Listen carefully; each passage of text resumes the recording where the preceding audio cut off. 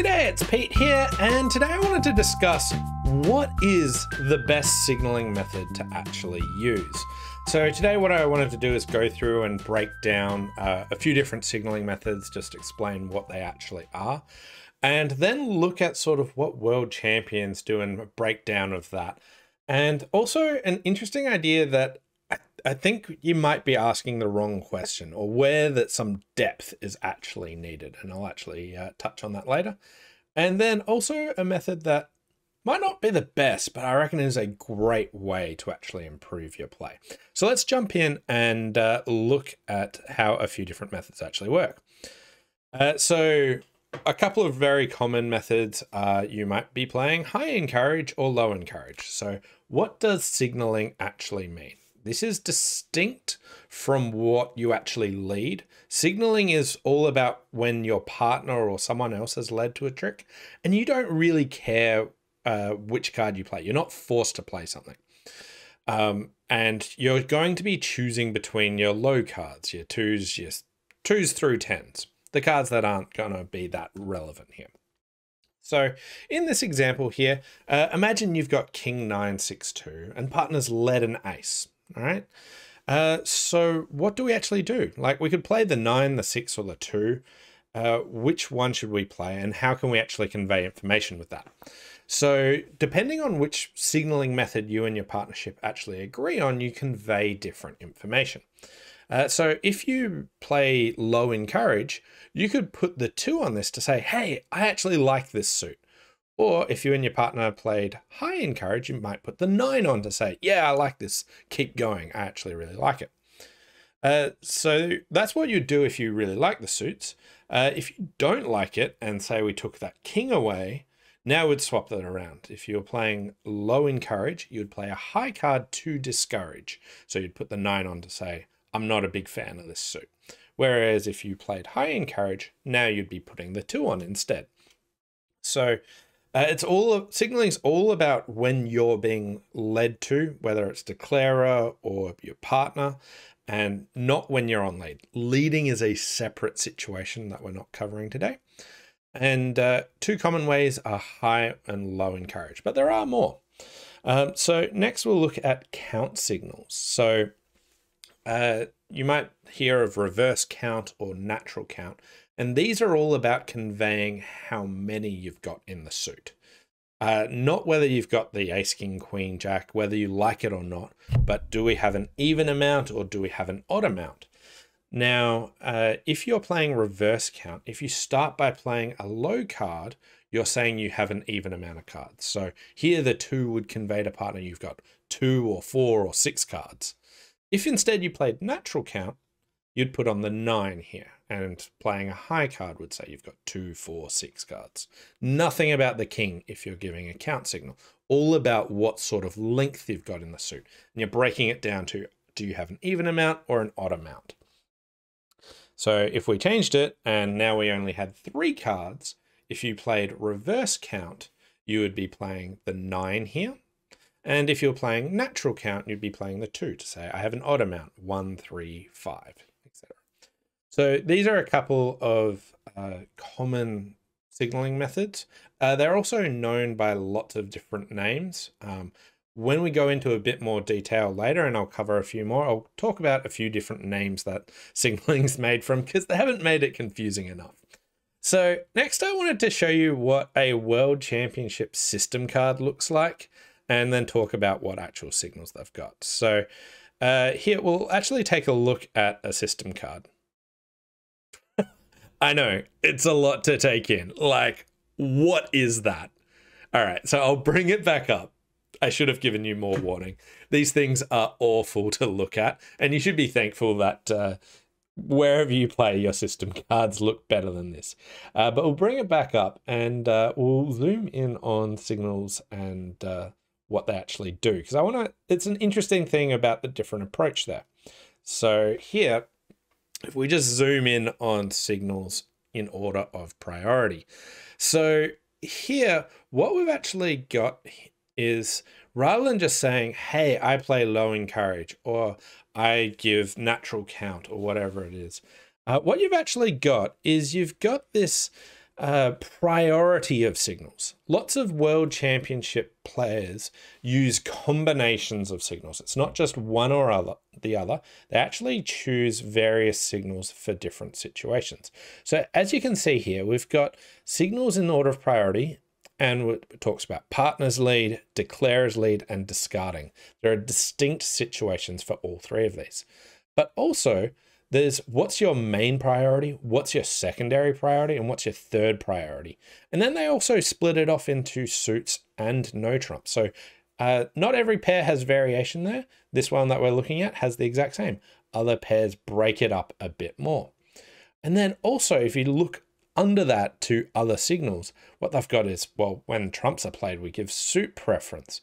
And then it also talks about a bit of when does their situation change from the top priority to something else. So here you see if there's a singleton or void in the dummy, maybe they change what their signal is.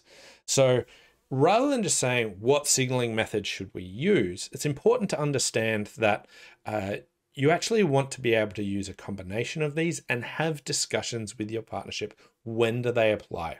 What are we showing? And adding more depth into this rather than this system is better than that system.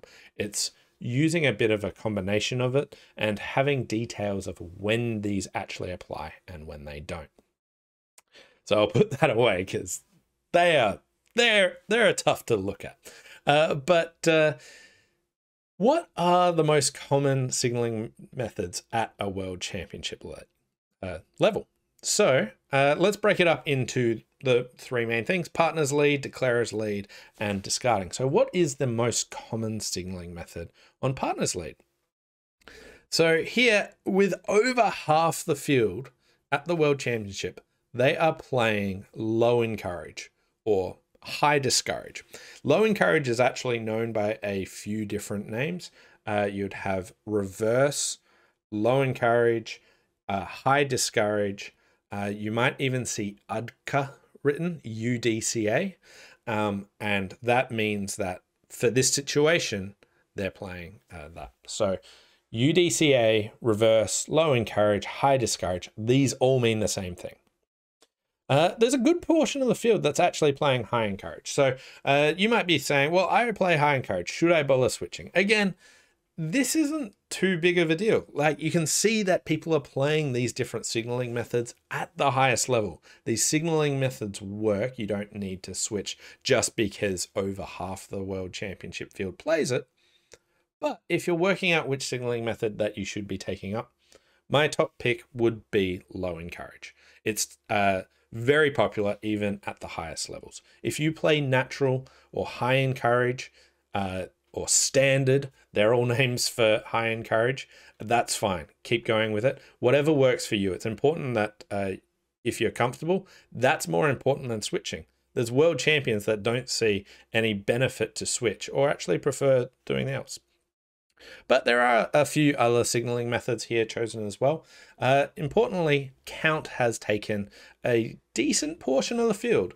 There's both natural count and reverse count in here. And there are also some people playing suit preference. Suit preference is, I haven't mentioned yet, but suit preference is when you play a high card, it would say, hey, I like one of the higher ranking suits. Or if I play a low card, I like one of the lower ranking suits.